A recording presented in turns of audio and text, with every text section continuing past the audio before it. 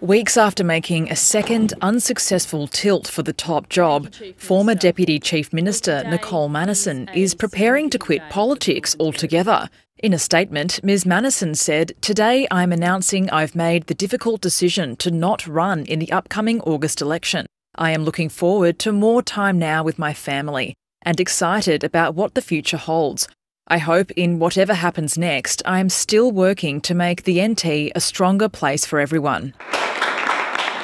Boasting a political career spanning 11 years. Jobs, jobs, jobs, jobs, jobs, jobs, jobs, jobs, jobs. Ms Manison will remain the member for Wanguri until August and said she will campaign for Labor ahead of the election. A great parliamentarian. That line, jobs, jobs, jobs, will, and if we say it, we'll remember Nicole. So I wish her well. In a statement, Deputy Opposition Leader Gerard Maylie thanked Ms Manison for her contributions to the Territory, but said it's a telling sign that someone of Nicole Manison's calibre was leaving Labor.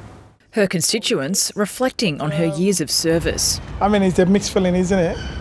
There's some people that want her to continue the good job she's doing, and there are some people that want her to go. I think none of them are any good.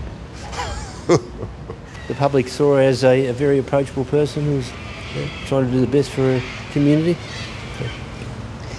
She just had leadership aspirations, we're never going to go anywhere. A bit sad, you know, because I reckon she would have gone a long way in it, yeah. I always say she's a netballer, and those netballers are tough, and Nicole Manison is tough. A key player stepping down from the game of politics. Samantha Dick, ABC News.